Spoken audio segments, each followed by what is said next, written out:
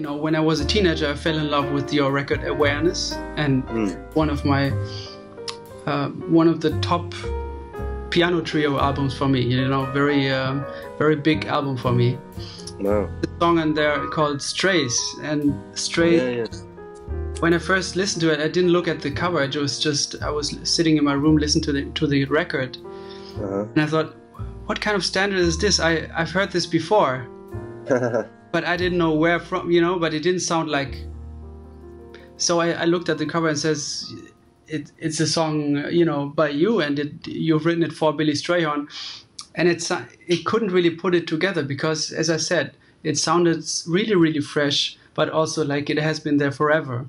And I have the same feeling when I listen to you play solos. But when I listen to you improvise, you find something that sounds as if it has been invented in the moment, although it contains the possibility to be there forever, like a composition. And I'm really wondering how aware you are of that, or if it's something that you have put a lot of thought into, or. Well, first of all, that's like it's the nicest thing anybody could ever say, because and thank you for that, because those are qualities that I love in players. I think Keith Jarrett is a great example of that, and he himself said it shouldn't sound there's a difference between predictable sounding and something that sounds like that was the perfect way to end that idea. And so he talked about the same thing, and for me, I think I love great songs, and I love great melodies. So in so many different styles and genres. I mean, I started by picking up songs by Billy Joel. That's how I started playing piano, and I loved because I heard something. There was a couple things happening with him. I figured out that there was definitely like a connection to classical music with some of Billy Joel's writing. So that just strengthened my interest in classical music. Then you see how unbelievable those melodies are, so many of them, and the incredible melodists that the Germans, the French, I mean the English. It's like it just goes on and on and on. And so I listened to a lot of that, and for me, writing just came out of my wish to try to be melodic as an improviser, because to me, I was attracted to the really melodic improvisers because it felt like that they were telling a story, I guess, and so that's really where it's coming from, a desire to be melodic and to I don't like hearing people overstate things, overplay, and take long solos unless there's really something that's developing, And for me, it's easier to develop something on a shorter, and it's the same way with my writing too, because I've never written anything that's longer than maybe a big band chart or something like that, and I hardly have done that. But so for that reason, I do like to think in terms of how can I shape this thing and keep it interesting to people, and to myself. And I've just always been attracted to people who think that way, and so I'm basically, trying to emulate that. But really, melody comes first. I get tired of myself when I'm playing things that are worked out, or Right. I mean, I'll never. I play licks all the time. You can't ignore playing something that's not completely in the moment and spontaneous. You just can't. But you can at least try. And so I've gotten to a place where I'd rather not say anything at a particular moment than just fill up the space. So. But yeah, I am consciously thinking of trying to establish an idea, as strong an idea as I can. Also to establish a mood too. I'm really, that's why I loved Bill Evans, and even like my first two idols were Oscar Peterson and Bill Evans, two very different players, except I think they had a lot of similarities too. I mean,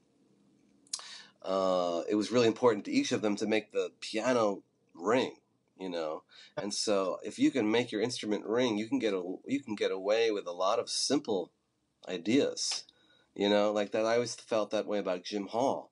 Yeah. Just hearing his amp right in front of me, and just seeing that he just plays one note as the opening, and it's just, you hear that sound, and it's like, yeah, who needs more than that, So, unfortunately, I'm not a trained. That's one of many places that I feel like I wish I could set the clock back a little bit and go to a teacher, a strict Russian teacher who could show me about real sound production. Because I sort of, Why is that? Because your sound is beautiful and huge. Actually, that's another thing I was wondering about. How do you I actually don't, produce your sound? I have it in my mind, and then I try to just imitate what's what I'm thinking about in my mind. But actually, I find that I'm very inconsistent depending on pianos. I don't like asking for a 9-foot piano, for instance. It seems like too much piano for me. I hate to sound so meek. But I feel like I can't get 9 feet of sound out of 9 feet of piano. So I feel like I'm more consistent on smaller pianos because I really don't have the gravity or the strength to really get us, particularly as the tempo increases and I have to really get around that way. So I prefer to stick to an instrument that I feel like I can handle, and then I feel like I can get some control out of the piano. And then when I'm thinking, I mean, Shearing was another big influence on me, his solo piano records. Yeah. And the way that he would bring out the top note, when he would sort of harmonize a melody. I always loved that sound on those Concord records. I think he was playing like a big Baldwin on those records. There's something just so glassy about it. And so something as simple as harmonizing a melody, that was all, that's all. I mean, if I could just do that the rest of my life, that would be fine. And at the same time, my love for orchestrators, and because I'm simultaneously interested in how people orchestrate melodies, whether it's on piano or if you're an arranger, it's more fun to orchestrate, something that's melodic. Yeah. So I kind of just go there pretty quickly, and I find that because there's so much you can do with mood in terms of how you space your voices and the choices that you make, that's more fun. And so I guess my solos can tend to be this more thoughtful type of style of soloing, because I'm into mood kind of playing, and then I like to think orchestrate or like an orchestrator. For that reason, I think that's why I love Joe Zawinul so much. I always felt like Joe must have been a great organ player, but I don't know if he ever played organ. Well, But on you know what he did he did on Bitches Brew, maybe? on Bitches Brew, but also on In a Silent Way. I thought there was some organ on there. Oh, you're right. I never thought about that. Yeah, because when he did those duets like with Wayne, he's playing his own bass, and man, that guy's like fucking Ricard Strauss down there, Yeah. man. It's like those, and I think he was a big influence on me becoming an organ player, actually. Hmm. And I'm getting back into my synthesizer love these days, which was my first love. A keyboard player has the power of being able to to really orchestrate, Yeah. and so I think that's always been more interesting to me than playing a shitload of notes. Although there are certain people who play a lot of notes that I really like, like Coltrane, for instance. But or Sonny Rollins. But Sonny is also one of the most melodic of them all. I mean, he's like always thinking about. He's always quoting tunes, and that's because there's such a beautiful logic to a great melody. And yeah, and then sound-wise, Shearing and Keith Jarrett and Oscar and Bill were like the guys. And then later on, Bud, because I didn't really know much about Bud until later. And how did you discover him? Or what was the entry point for Bud? Well, when I went to I met Peter Bernstein. I met at the summer high school jazz program at the Eastman School of Music in 1984, and he was way more versed in the history of jazz at that point than I was. I had like little random pockets of things that I had been listening to very heavily, and then big holes of stuff that I know. big holes of stuff that I didn't know shit about. And he was like, oh man, you know that Duke record, right? He's like, Duke, I don't know anything about Duke. So he and actually that summer we both learned a lot about Duke through another guy named Joey Cavacino, who is a great alto player. He can play like fucking Johnny Hodges, and he was a Duke fanatic. He was like a prodigy. He was at 13. He knew more about Duke than most, whatever. So he really schooled us in Duke that summer. And also Peter knew about. He was listening to Charlie Parker before I was. I had to like go back. I knew some classic shit. Like I liked Miles, but I didn't know much about the Electric Miles. But and then I was listening to tons of pop music and Stevie Wonder and And then once I got to New York, it was like, oh shit, you really have to, because of Peter and his influence on me and other people, I just sort of like gravitated towards that bebop scene that was a very deep scene. It was like a jazz police kind of scene. Like, if you don't know every fucking Sonny Clark record, man, you're a loser. Yeah. Were you intimidated by them? Kind of, but I did. There was something about that discipline of really getting into that. Yeah. That I recognized as being important, because a lot of it had to do with, all those people had incredible sounds on their instruments. Bud Powell, he spoke like a fucking horn, and I was like, well, I knew I couldn't do that. So it was like, well, how do you, and I thought I knew like kind of bebop until I started really, really paying attention to what these guys were playing, man. It's like very advanced, and it had a lot more to do with Baroque music than anything else. It was just so the ornamentation and the logic, but most of all just the phrasing and Bud and Bird.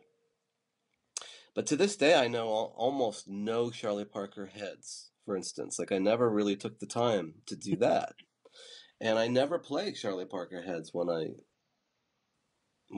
gig. I never think to do that. And they're beautiful. I should probably get those under my fingers, but I had trouble with them for the same reason that I had trouble with learning Bach, because I was always frustrated by fingering, and I think because I blew off my scales when I was a kid, because I realized when somebody showed me upper structure triads, I was like, holy shit, I can just arpeggiate all the time, and that sounds really impressive. Yeah. And a lot of harmonic shit going on now, and I was like, "Fuck the scales! The arpeggios are easier." And oh man, this rings a bell. Does it? My teacher said to me, "Without your arpeggios, you're nothing." Oh god, that's a crushing thing to say. He said it. It was kind of funny because also I knew exactly what he meant. I knew that I had to work on something else. But I think I'm still that way. Without my arpeggios, I am nothing. Yeah, and so that's why I prefer slower tempos, because I can get away with my shitty fingering. And if it is fast, I just play slower, I suppose.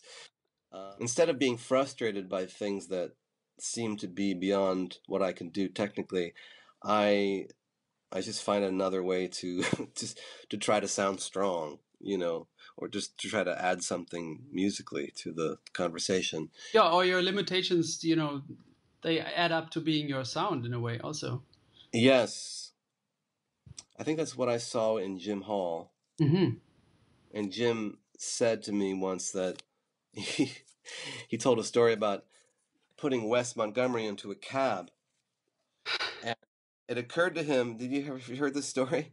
Sorry. Yeah, it crossed his mind that he had the opportunity to close the taxi door on Wes's hands, and then he went, no, I better not. Yeah. He was so jealous of Wes, and I never, because I never really made a connection between Wes and Jim, but he, of course, every guitar player I'm sure thought he was God, because everything looked so easy. And but he finally said, well, even I'll never sound like Wes, no matter how hard I try. So here's what people say that I have that is unique, or maybe he was aware, he had enough awareness to know that he had some unique qualities, and maybe it was just about working on those, making bringing really making those making that your sound, and really finally shedding your influences more, Mm-hmm. getting rid of your influences. So, but I had some, yeah. I mean, Paul Bley. Did I tell you the story about Paul Bley? I don't know which one. I heard a story from you of Paul Bley before. Yeah, it's probably the same one because I only have two. But They were good stories, though. yeah. He heard me at the Village Gate, and he said to me, he just kind of went right up to me as if we had known one another, but we didn't. He was that kind of guy. He'd just start talking to you as if you were just picking up from a conversation, and he said, "Yeah, you ought to take, collect up all. You should really just collect up all your favorite records and throw them out the window." That's what he said, and I was both hurt but because I could see it in his eyes that he wasn't saying it in any kind of mean-spirited way at all. He was just being completely frank, and I could tell that he liked me and liked me enough to say that. And then we had coffee, and I just getting to know him a little bit made me really think about that statement, and then getting more familiar with his music, which at that point I was embarrassed to, I was embarrassed that there wasn't more of his records that I knew. Ah. But particularly when I got into him, I realized, holy fuck, yeah, Mm-hmm. he's right, because that's important to me, to have your own sound. I mean, how many more years am I going to be doing a gig and playing My Romance, and someday My Prince will come, and tunes that are associated with very, very intimately associated with other artists, Mm. and the artists that I love. Yeah, so being around people like Jim Hall, maybe I think, and I was really messed up in the head when I was with Jim about the whole Bill Evans thing. I just I couldn't get that out of my brain, Mm. you know. But did And you stop listening to him at a point? well, yeah. Mm. And Keith's the same way, unless it's Keith solo piano, Mm. something like that. I can always get some of that for inspiration and not feel like I'm gonna copy him because what the fuck is he doing? I mean, it's just so beautiful. Um, but yeah, people like Oscar. I certainly had to stop listening to Oscar. I mean, that was just. Mm. But the fact is, I'm still a corny motherfucker. I mean, I still, I mean, if the situation's right, I have no problem trying to make something feel like Oscar. If I can, or like Errol Garner, if I can. And just because it's more the feeling of it that I loved more than anything else. Yeah, yeah. Because I don't think. And I think people are very much afraid of that feeling nowadays. It's weird. Mm. It's like, what's wrong with swinging? I mean, or not even swinging, just But I think it goes beyond swinging. I think something like Oscar or Errol Garner or the Basie Band, it's joy. It's a joyful sound, you know. But again, I think people associate that with being old fashioned, Yeah. you Or know. corny or anything like that. Yeah. Yeah, and also maybe that's a subjective term, joy. You know, I mean, Ornette Coleman's music was joyful too. Well, that was swinging too. Yeah. You know, with Ed Blackwell and Charlie Hayden and shit. So it did have that those roots right there.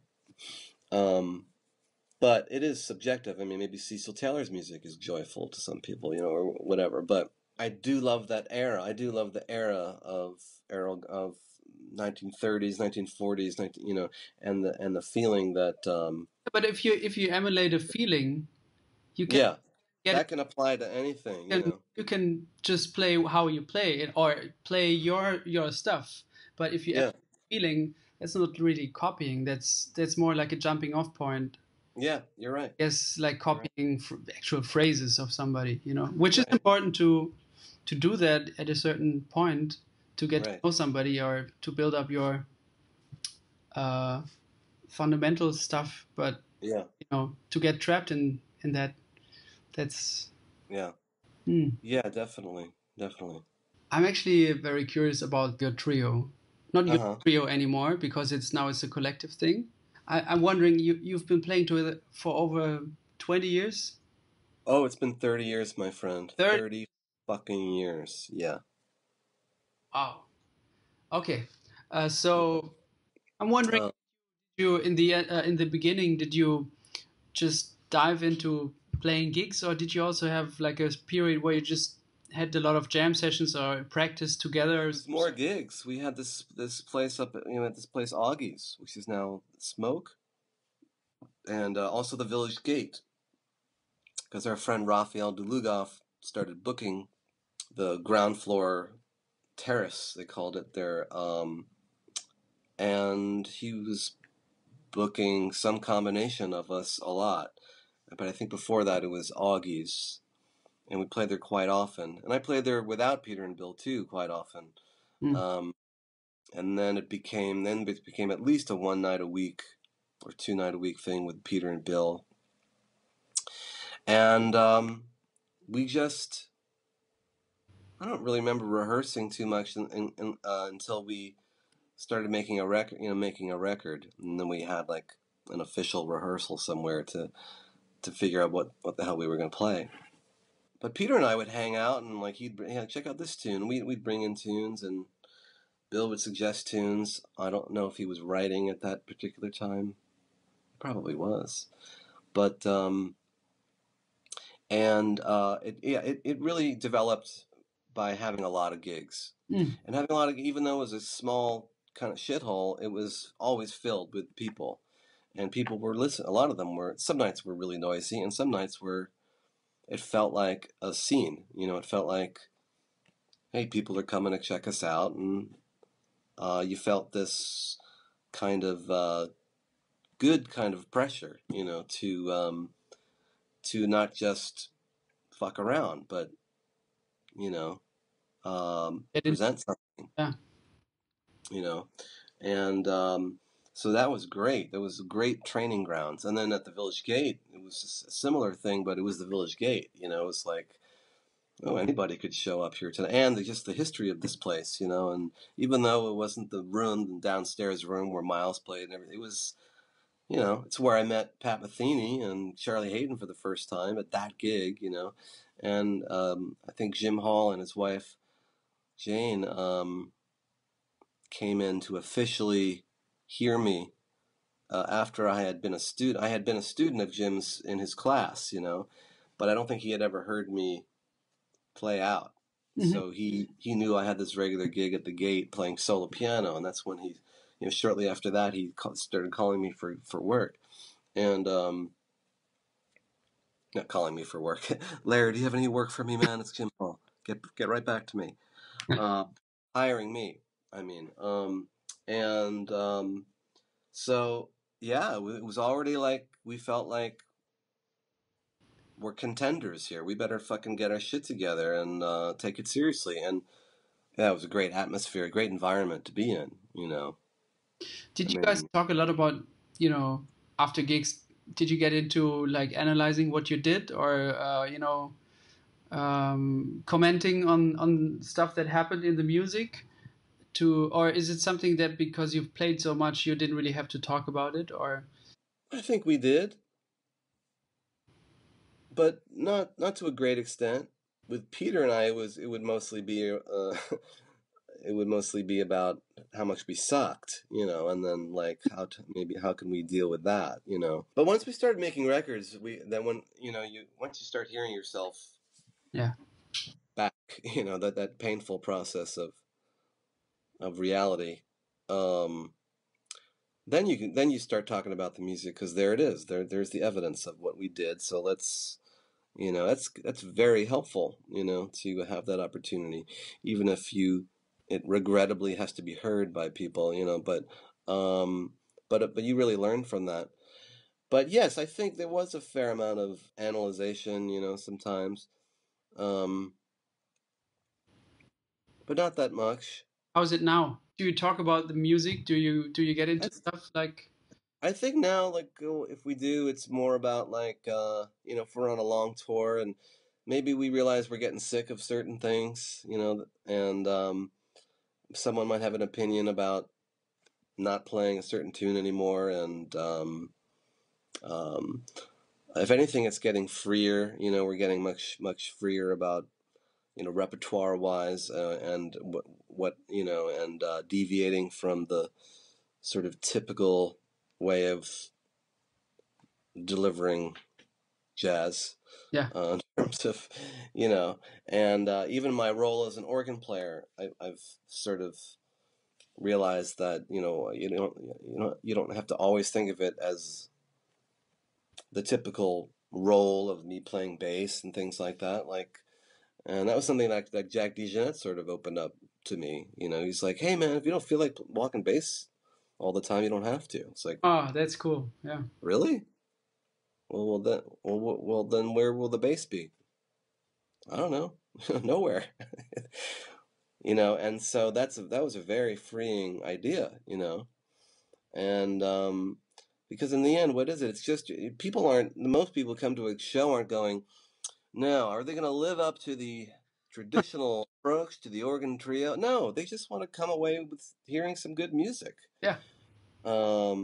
So I guess the more mature, the older you get, you hopefully realize that, and I don't know, because I can get really bogged down with hearing myself over and over. So sometimes you really just do have to strip something away, or just remember that the instrument is just a means to making some music, and it doesn't have to be restricted to some kind of predictable way of playing it.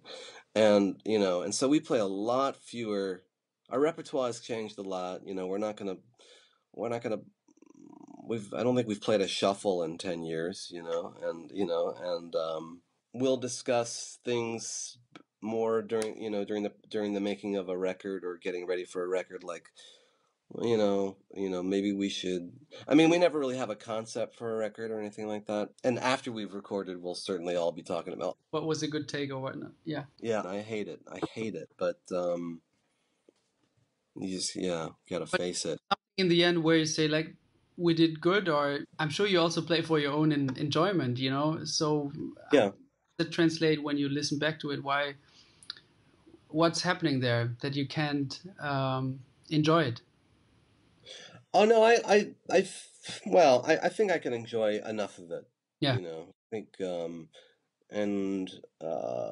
then you have to live with the stuff that you don't enjoy, Yeah. and remind yourself that you're being a total egomaniac anyway, because you're probably listening to yourself more than Yeah. the music as a whole. and and then you go like, well, how bad could it be? I mean, we've been doing it a long time. Are we, does it really suck? There's a lot suckier things out there than this. So, okay. Yeah. Let it go. Lou Donaldson used to say he would do a record, in a day, which was typical. And he would never listen to it. He'd move on to the next one. He'd never listen to his records. Yeah. And I think it was even more than that. He'd do a take and he'd feel fine about it, and they wouldn't even hear the fucking thing. Then they wouldn't be like, okay, guys, let's go into the booth and listen back. In the old days, that didn't happen. They didn't even listen back. Yeah. The producer / engineer, whoever it was, would say, great, guys. All right, we'll see you on May 12th for the, and I think maybe that's better. You know that you're just going to have to, like, be your best self in that moment and then let it go. How do you think Keith works in this topic? Did he talk to you about that? Not really. I don't think we did. He did write my father a letter before we met the first time. And apparently I had said something about preferring his trio records over his solo piano records or something like that. Which I don't think I would ever say that to Keith Jarrett, or maybe my father made it sound like that to him or something. This is when my father met him and set up a lesson, and I was so sad that he had gotten that message, But he said, I understand. Oh God, I could actually read it. Where is it? I have it somewhere. Wow. Yeah. Do you still have it? Yeah, but where did I put it? I'll find it for you, but maybe not right now. I do have this picture though. Let's see. Wow. That's actually me. The one with more hair is me. And that's one of his sons. Yeah. He was visiting him at the time. Mm-hmm. Crazy. Wow. Anyway. You were 16, or how old were you? 17? Yeah, I was like 16, 15, 16. But anyway, he did say something to the effect of, that's okay. I understand people who have more interest in my, less interest in my solo piano efforts. The solo piano is the fully improvised concerts are things that I'm paraphrasing, but he was basically saying sometimes you're just working out shit. It's like or he was really saying it's about the process. Yeah. And you have to accept every stage of it. Yeah. And it might not be it for everyone to want to listen to the process. But I need to go through it. Sure. And I need to go through it in real time, Something, I'm paraphrasing, but I think that was the message of it. But he was a genius. I mean, it's not fair. As I already said, Awareness is one of my, very important records for me. And I'd love to hear a couple of insights from you from the recording session. How did it feel and what process to write that music, to ask Paul Motion, to me, it's one of my top 5 piano trio records, and I can't stop listening to it, man. It's so beautiful.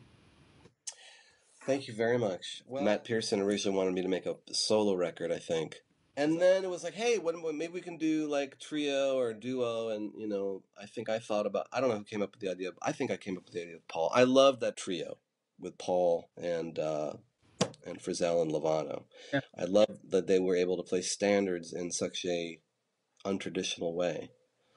And I started to get really influenced by that and Paul Bley, and Brad was signed to the label, or I don't know how conscious it was, but I felt like I got to try to do something a little bit out of the box, And also that's something that really is different from my organ records, because that's all people knew of me. Yeah. Was 3 or 4 organ records. Once I committed to the idea of Paul, I was just like, what the fuck am I thinking? What am I going to do? And I met him once, but we didn't really know each other, and we had never played. So I had maybe 7 tunes planned, Actually, I stupidly didn't even use him for the whole record, right? I only had him on like 3 or 4 tunes. I thought it would be cool to have solo, duo, and trio. Sure, yeah. But afterwards, I was like, it's fucking Paul Motion. I had him for 2 days. Yeah. What was I thinking?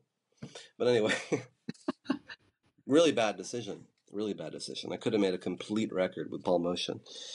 Anyway, I made little demos on the piano of the theme, little songs I wanted to play, and sent it to Paul on a cassette. Called him and said, how much I was looking forward to it, and when we get closer to the time of the date, I would love to, just have one rehearsal. So I think at that time he said, okay. And then it got closer, and I hadn't heard from him. I was like getting nervous that, and finally I got him on the phone, and I said, oh, did you get my cassette? And I said, yeah. And it wasn't really clear to me that he had listened to it. I don't know if he did. And then I said, okay, great. So we're about 2 weeks away. Do you think we have a day we can rehearse? And he goes, what do you want to rehearse for?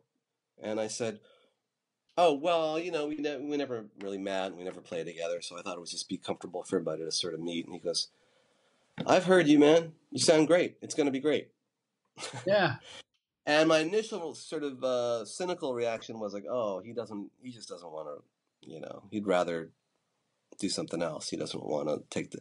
Yeah. But no, when I got there, and he was super stoked, super serious, and ready to play.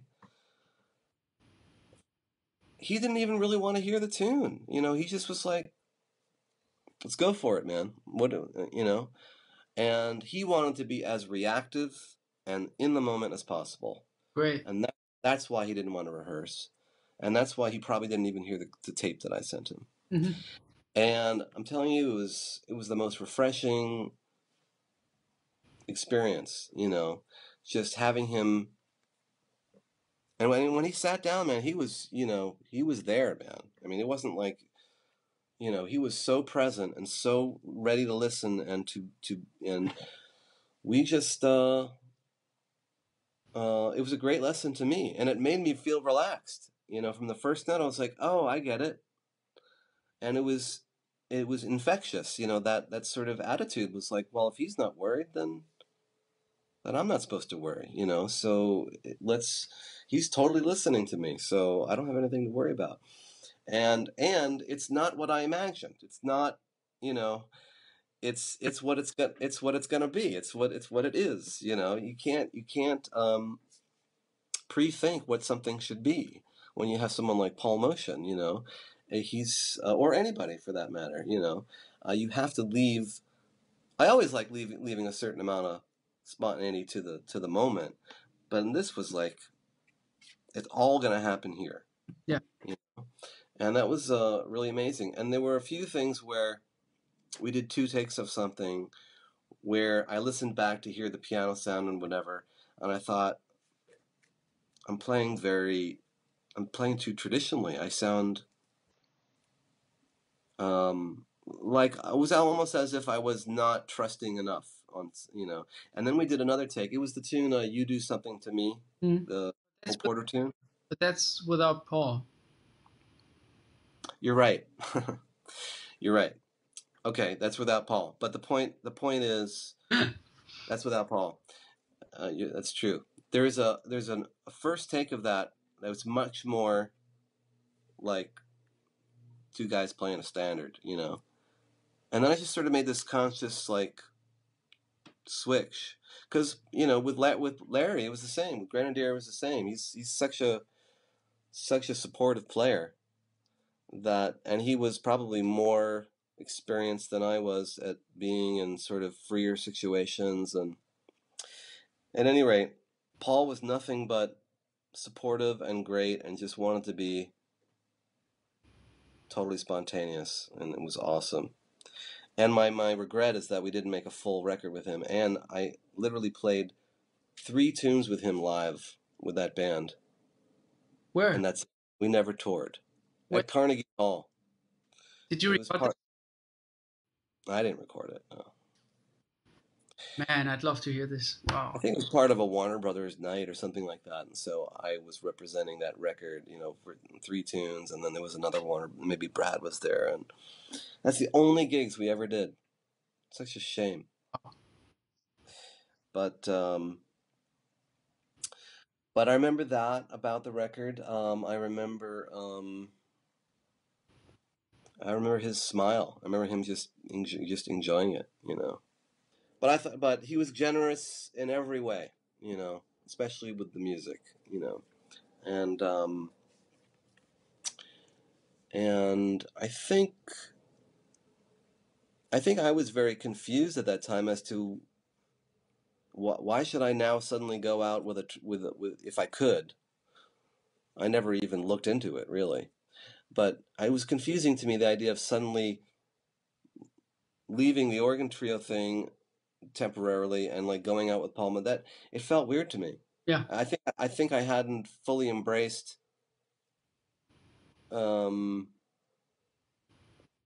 my personality as a pianist. It almost felt more like an experiment. You know. At that time, did you get more gigs playing the organ? Oh Also yeah. sideman gigs, I mean? All people wanted from me was organ. Mm. Yeah. So I knew it was also going to be a struggle to sell people on, or maybe with Paul Motion, it would be a lot easier. I didn't know what I was doing in terms of promoting myself or knowing what I wanted, and I certainly didn't feel very confident about going out as a piano player, weirdly enough. Mostly because it felt like I had already made the switch, and in people's minds, it seemed like, and also promoters' minds, I think they already thought of me as an organ player. Not only because of the records that I had made, but some of the sidemen records that had gotten heard a lot more than my own records, like Scofield. Yeah. Um, so I've had a lot of confidence problems about my piano playing, and only recently have I gotten over that. How? Huh? How? Because related to what I said earlier, I just don't care that there are certain things that other people can do that I can't. Yeah.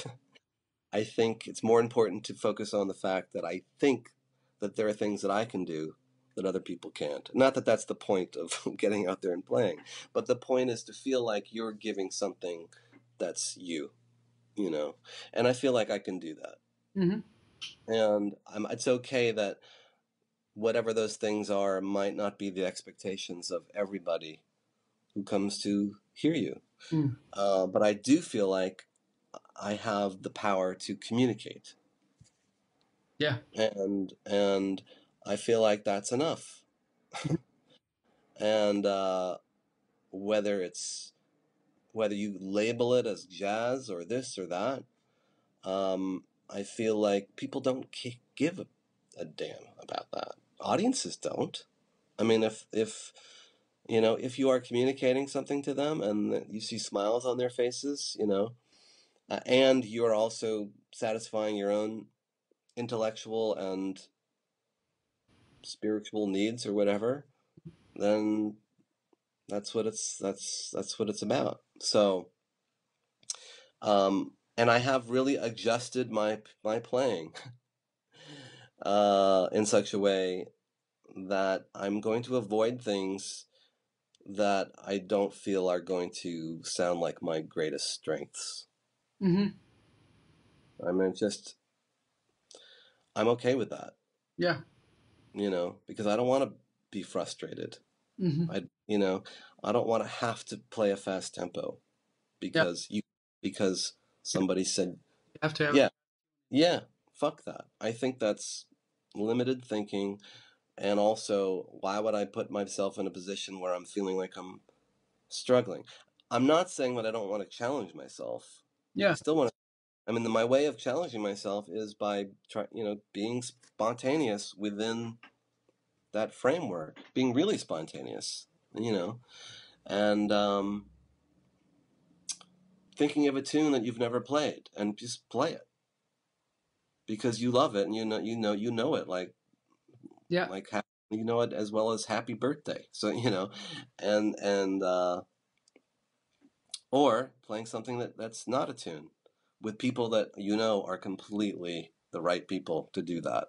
But you have to say you play some fast tunes on your shows. I've heard you play fast. Well, on organ. Yeah. And I can play faster on organ. I can be more consistent. Let me put it that way on organ, and that's just the nature of the fact that you don't have to worry about sound production when you hit a note, and But and by the fact that I've been playing mostly organ gigs, But don't you? I mean, I'm not an organ player, but I've sat on an organ. Yeah. And the fact that you get the sound immediately, doesn't that? My way of thinking was that actually requires a lot more focus and also control. It does. Over your articulation. It does. Why is that then easier to play? Why is it easier then? I don't really get it. Well, I agree. Yeah, you're right. Articulation, you're still dealing with choices, a lot of choices there that you can make. Volume pedal is the way that you compensate for having an instrument that just plays at one volume. Yeah. Nevertheless, articulation is one thing, but as long as you hit the note, you're going to get the sound at that level that volume pedal is at. You know what I mean? Like, whereas if you've got a hard ass German Steinway, you either can play it or you can't. So yes, it does require a different set of skills having to do with control and stuff like that. But the one thing that is removed from that equation is, the actual, can you make a sound? Anybody can make a sound on an organ. You just have to put your finger on the thing, and it'll be as loud as you set it to be. So then it's just about taking that and then controlling it. And I've really grown to love that the organ for those challenges. I feel really comfortable dealing with those challenges. Mm-hmm. I love using the volume pedal, and it makes me feel like orchestral, and you can breathe with the thing, and electric instrument at times. It doesn't really, yeah. Of an electric instrument, it doesn't feel like that. Obviously when a good player plays it, but that breathe element, that really. Yeah, I feel like I can get really close. It's closer to like the human voice. And when you play quarterly, you can get closer to a human, several human voices or orchestral instruments, and the equivalent to like turning the Leslie on a chord would be doing that on the piano, and so like it's all about like how do you I know the feeling I want to get out of the music right now, so how can it be done? How do I translate it from one instrument to another? But I feel like I'm more consistently sort of solid technically on the organ. I struggle more in general with pianos. That's one of the reasons why I think I've, in some ways feel more confident as an organ player. I felt like I found my voice on organ earlier than I did, or maybe I'm still searching for it on piano. I don't know, but that's mostly because I was gigging way more as an organ player, so I really, had a lot of experience. Yeah. With playing my own music in my own environment, with my guys. So I remember buying the Sweet Science record. Oh. When I was a teenager in a store you always went to. But that record really made a made a huge impact. The initial, falling in love with your music and your organ playing record. I think I also transcribed a couple of solos, at least one from those tunes. Maybe This Guy's in Love with You. I think I did. The stuff I've talked before, that the melodic, not sounding predictable, but really hitting that spot where you say, yeah, I have to. I can't do anything but accept what I said it before, but Yeah. tunes on there where you're all listed as composers, but feeling that it was kind of a jam. Right. And I'm curious about those. I'm curious about the whole record, but I'm not sure if you did things like that on records before that, but it really sounded. No. I'm wondering about this. Well, I'm looking for it now on Apple Music just to refresh my memory. I can read it to you. I have it here. Sweet Science. So it's the tune "Sweet Science" and yeah. "Come In and Pray" also, I think. Right. Right.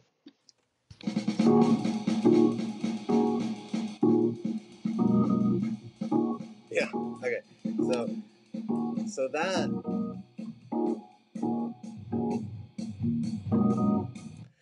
Where that starts was like probably 6 minutes in.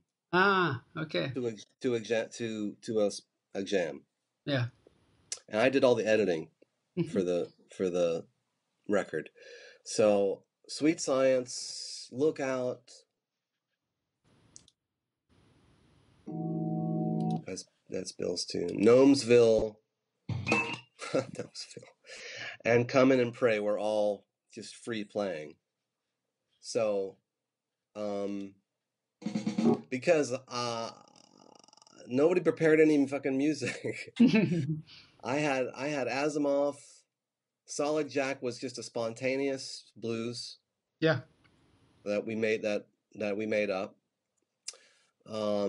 even a blues. Actually, it's only like an 8-bar blues, or at least the blowing is. I had This Guy's in Love with You and Pegasus, which I recorded on our first record. Yeah. Which I wrote when I was at the New School, and I brought it into a class that Donald Byrd was teaching. And Donald said, "Okay, let me check." And he was the first time I ever heard that tune played was Donald Byrd. Oh. In class. And do you know the tune at all? Sure, yeah. When it goes to the bridge and it goes up the fourth, and then when it goes back to the A, it goes boop boop boop boop bee. That wasn't written. Donald did that. He went boop boop boop boop bee bee bee bee. I was like, yeah, taking that. So anyway, that was just a re-record of that, just because we had been playing it live, and I didn't like that first record. I didn't like me on that first record.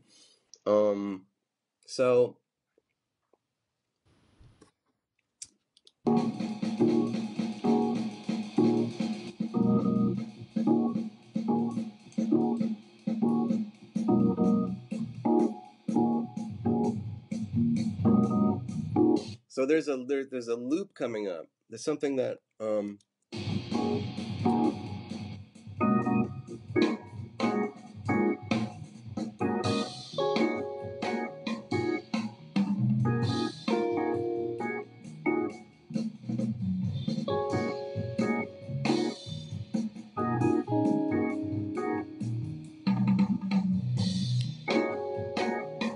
that's a loop right there. I never got this. Wow. I think.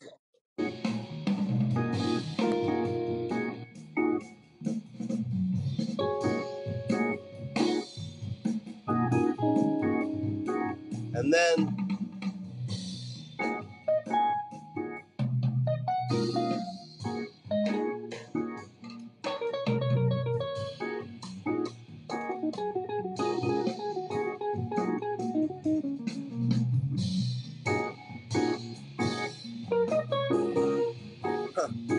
oh yeah. So From there on, it's the performance, I think. But like when I doubled the melody there, I did that as an overdub. I was wondering about that because it sounds so, it sounds so spontaneous, everything, and then all of a sudden you guys like play something in unison. And I was like, where is this coming from? Yeah, it was an overdub. Yeah. Okay. Yeah, so I tried to shape it into something that sounded more like a composition. Yeah. And also, that was based on an earlier recording. There's like, on Long Story Short, there's some things. Yeah, I love that. That came from another session that exists. And the first version of that Sweet Sience, or no, Lookout. Lookout, we were trying to recreate something that we had done on this thing at my friend. It was in LA that we did it. I mean, the original recordings that were jams at my friend's studio. So I notated like the main, some nice melodies that came out of that jam, and then made that into a tune for Lookout, I think.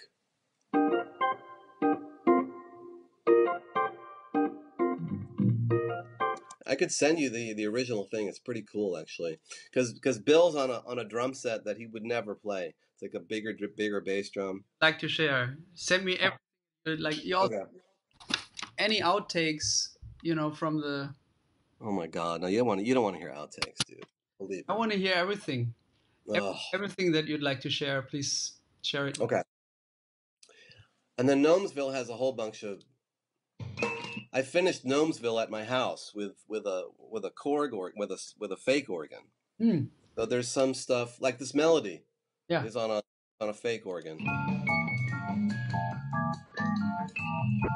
And this thing.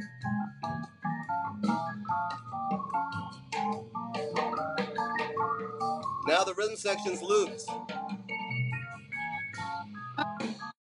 Pretty sure. No.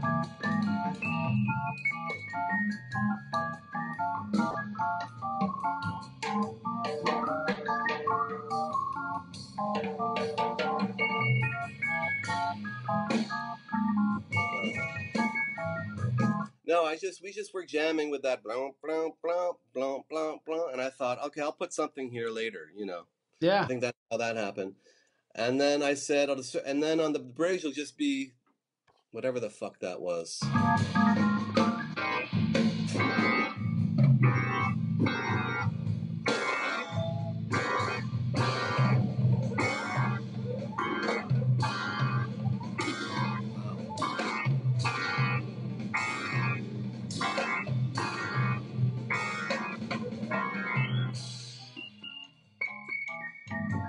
Right, so when it comes back, that's me at home on a fake organ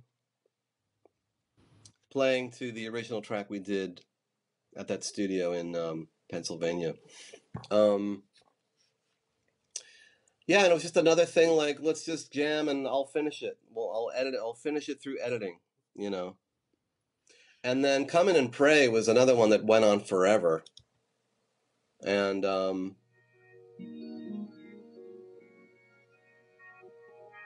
I made a lot of edits to it. It was probably twice as long, at least.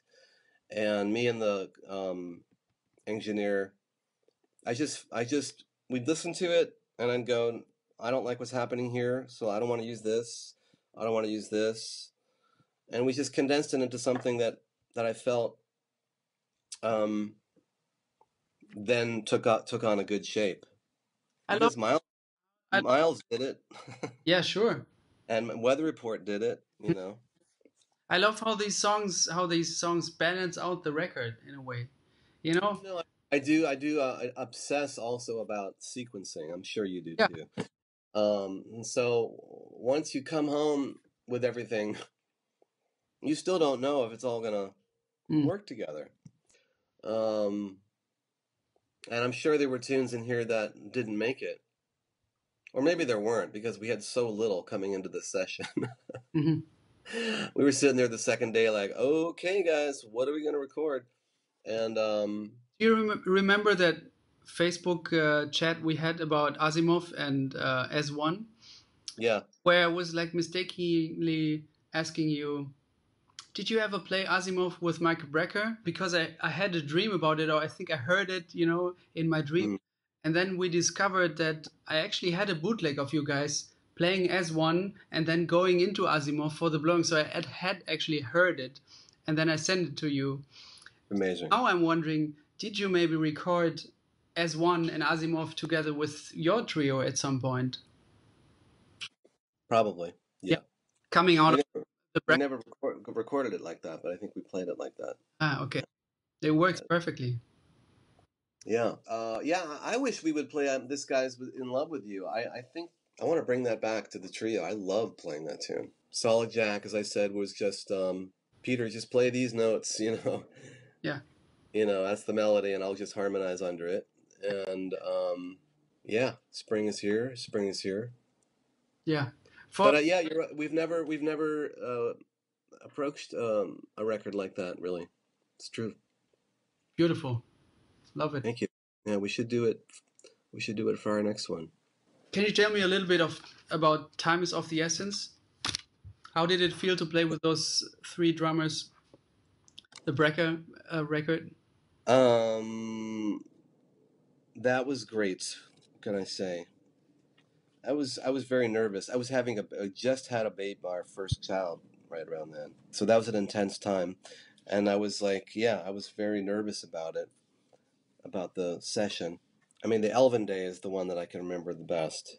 Because I walked in there, and there was Elvin, and somebody introduced me, and he picked me up and gave me a bear hug. That was his thing. Yeah. He'd give you a bear hug, lift you off the ground. That's how he'd greet you. So, after I got back from the emergency room,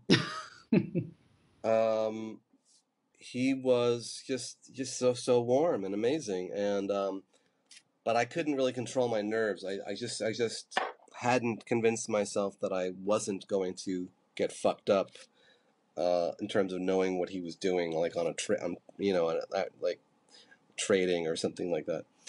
But basically, after sort of changing my mix, because I was hearing a lot of his snare mic at first, and I was just so fucking confused. Yeah. And then I had James Farber, the engineer, come over and listen to what I was listening to. He goes, "Oh, I'll fix it." And then I just said, "Fucking relax. Don't worry about it. You know this music. You can do this." Mm-hmm. And there was a few funny moments where nobody came in after Elvin did an 8-bar intro. That made me feel a little bit better. Yeah. But when you're the bass player and the organ player and nobody comes in, that's you're two people that aren't coming in. So it's but man, once we got started, it was. That there's a D minor blues on there. I think it's Pat's. I remember that feeling like I can do no wrong. Like I just felt so free. I just felt like I was floating. Yeah. And I really liked the organ. I could hear that everything was. I could feel that he was totally tuned into me too. It wasn't like I might have had this stupid thought that Elvin's just does his own thing, and no, he's just part of the reason why he's so great is because he listens so hard, and he was just so there. So it was just like I really one other early time like that where on piano where I felt like I didn't have to ever think about where the comping was gonna go to feel good was playing with Grady Tate in a completely different circumstance, but I felt like I could make no wrong decision rhythmically. Just he's just making me know how to play. It's crazy. And that was the same with Elvin. It was just so fun. Once I stopped worrying, it was so fun. Yeah. To feel to know what it felt, to have an idea of what it felt like as a bass player. To play with that and to find your space in that time. It was beautiful. So it was a great experience. Did he give notes or instructions or tips or anything? Did he? Did he? Yeah. Did he come? No, he just played. Yeah. No. His wife was there probably to to make sure he wasn't having over his quota of beer. If anybody was giving instructions, it would have been Pat and or Mike. Yeah. But probably not to Elvin. Elvin knew what to do. Elvin was very respectful to the music. He knew the music, or he learned it quick. And the days with Bill were equally great. Sure. And much more familiar Sure. to me. And in a certain way, I could relax more.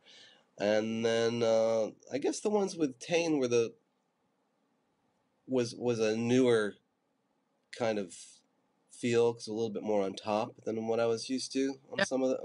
But all three were great choices. Totally different personalities, and Tane just has a different energy, but he swings his ass off. I love how tune. I mean, how you guys play together on your tune. Sound Off. Is that Tane? I think so. Oh, you're right. I hated playing that live because it was so fucking fast, and the blowing changes that I wrote I never liked. Yeah. I still don't. It was easy to lose your form on those blowing changes, and I've never played that tune since Michael. I've never played that tune. I was grateful that when I submitted it, they wanted to do it. And I love how Pat interpreted it. He was great. It fitted the situation perfectly. Yes. Yeah. Sure. But the main challenge was learning that music. There was a lot of complex, on some of those tunes, Mike had very specific things that needed to be played because they were integrated into the melody. Renaissance Man, for instance. Yeah. I thought I'd never get that together, but we did. And how do you go about when somebody like Michael Brecker sends you a lot of music? How do you prepare? I probably blow it off until I know that it's too close to the date to not learn it, and so then I just decide I need to learn this. I have to walk in there knowing this. So I don't do that consciously, but I do it because I'm scared of starting the process. Yeah. But once I know that, okay, I've got 4 days, I've got nothing to do, so I can do this, then I just, but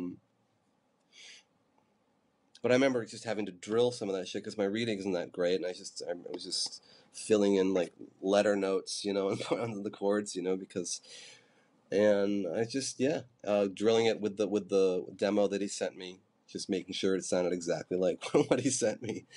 And how worked out are his demos? Because he could play a lot of instruments, right? Yeah. Like on a tune like that, it was exactly what was written, and it was on some synth sound or something like that, and a drum machine or something, and him playing. Yeah. And then it would just peter out, and there wouldn't be any solo. It would just be the tune. That's God. I must have them somewhere. It would be interesting to listen to. So that's how I approached that, I guess. Mm-hmm. Not all of it was, but yeah, some of it was like, like Wayne writes out all his piano music, right? Yeah.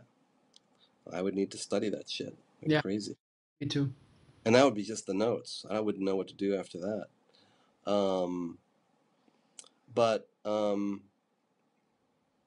But that was excellent. And touring was there was a lot of touring, right? I mean, that material you played with Bill. We did. We did a big summer tour with like festivals where Bill did all the drumming, and then we did tours with Adam Rogers and Bill, or Adam Rogers and Clarence Penn. Yeah. But I also have and Idris Muhammad. I was going to say I have a bootleg of that. Yeah, it's also a beautiful combination. The tunes were great. I mean the set was so interesting. I think and didn't always didn't always wasn't always well served by some of these horribly sounding, stadiums that we played during the summer, but in fact, I wish we could have done more intimate gigs, with that band. After that summer, we did surely we did like stuff in clubs, with Adam, and but it was great. Mike was one of the most humble people I ever have known for someone that great, and also really generous. Boosted my ego so many times. I mean, he was just so. Because I was listening to him before I knew anything about his jazz playing. I knew him as the saxophone solo on this and that, great pop record. Whether it was Paul Simon or Steely Dan or whatever. So he was like a hero. Yeah. But such a great guy, and very self-effacing, very hard on himself, extremely. And a very strong person, because I was also out with him when he was taking a very strong drug for his hepatitis C, which basically made him feel like he had the flu for a year, every day of his life. Like a bad flu feeling, And he went on the road. Wow. And he played his ass off. And he didn't complain, except when he had to complain, but he didn't complain a lot. And he fucking slugged through it. He didn't want to be the guy complaining all the time about his health and this and that. Yeah. And I couldn't believe what he put himself through, both the rigor of traveling and playing on that level. It was unbelievable. Wow. So that was great. I miss him too. Yeah, sure.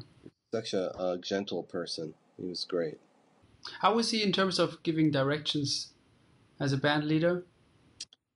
Pretty specific. He could be specific if he needed it to be. Yeah. If he needed, he definitely knew what he was hearing.